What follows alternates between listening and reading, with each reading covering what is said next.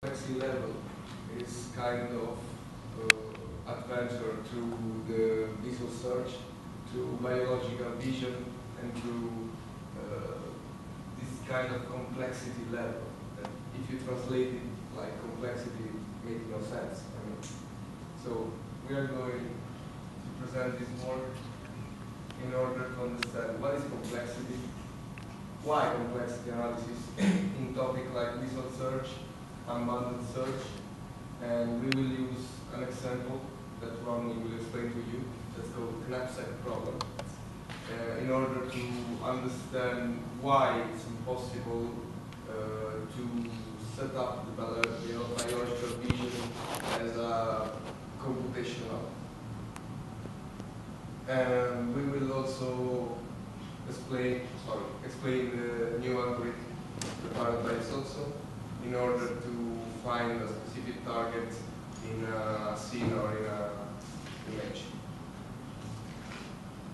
So John Sotsos is a distinguished research professor in New York University. And even if the journal is from behavioral and brain sciences, we can see that he's not a mere cognitive scientist, he's a computer scientist.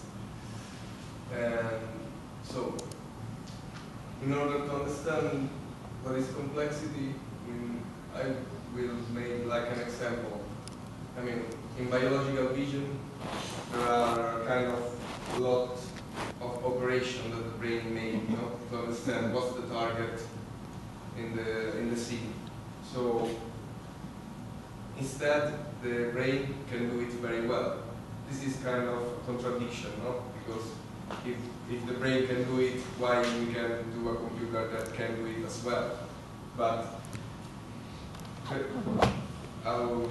we saw in your last presentation, like the set one on biological vision, that this model is not yet very ready.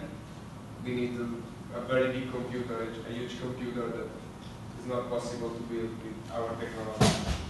So the complexity level analysis may solve this contradiction, because complexity analysis try to understand what is the requirement to solve a certain problem, and the number of elements like processor, connection, memory, and so on that we need for its computation. So complexity try to match all the possible solutions in order to understand what's the problem, what we need to solve the problem. And so try to do this comparison between biological vision and computational vision that Adham will explain better. Yeah, and in biological visions we have theories about how the vision works. We have some understanding for the perception, and computer engineers try to imitate these theories and this understanding and try to apply in computational vision. But the problem is, when we start to apply these theories, we face a problem that some of these theories are inapplicable by the computer. Why is that? Because of the complexity theory. The complexity theory is some term computational.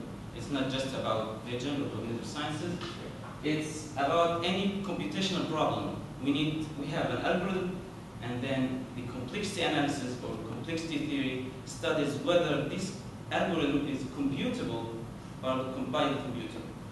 As you can see later, there are some problems in computation that are never going to be solved. With the current, even if we build a supercomputer as big as the universe and has as many processors as the protons in the universe, it still will not be able to solve this problem, which is in principle mathematically solvable, but it will take 2 billion years to solve with that super universal computer.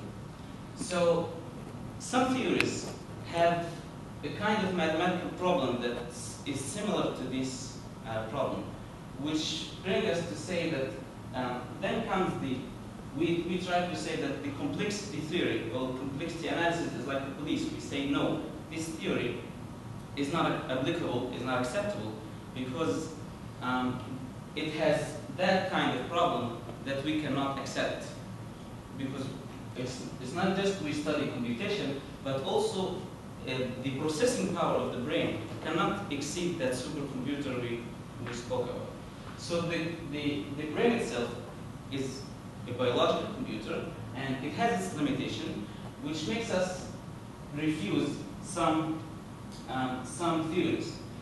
On the other hand, that made us start from the computational side and try to find another approach to understand and to make the same function that biological vision does, but starting from the computational aspect with regard and respect to the complexity. So we start and see, okay, what is possible by the computer to achieve, and we study its complexity and if it's solvable by the computer or not, and then we can try to use this as an understanding for what's already happening on vision.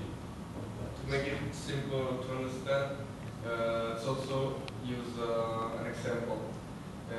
It's like when an engineer starts to study a new house, maybe from the future, like the brain is for us, because we don't know even how does it work. So why study from the beginning, like from the neurons? Just study the structure, and then with the study of the structure, we can build a pre-order complexity level analysis. I mean, just on simple stuff, starting with simple stuff, and then going even deeper, using, I mean, to analyze this kind of processing using the complexity level. That is this kind of procedure that you can use for everything in the world. I mean, it's simple. You have some element, you have some kind of problem, and you have some kind of resources.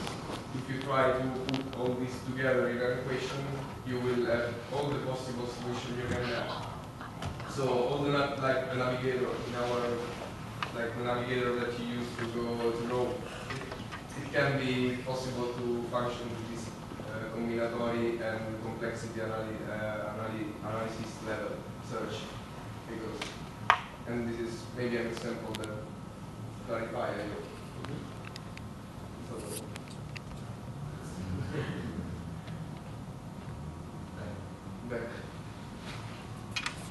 So the visual search is a kind of operation that scans images and scenes in order to find a target or not a target.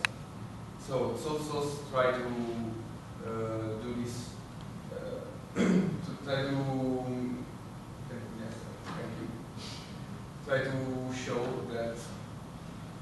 Sorry. Try to show that there is no possibility of finding non-target because of the complexity level. So if you have a scene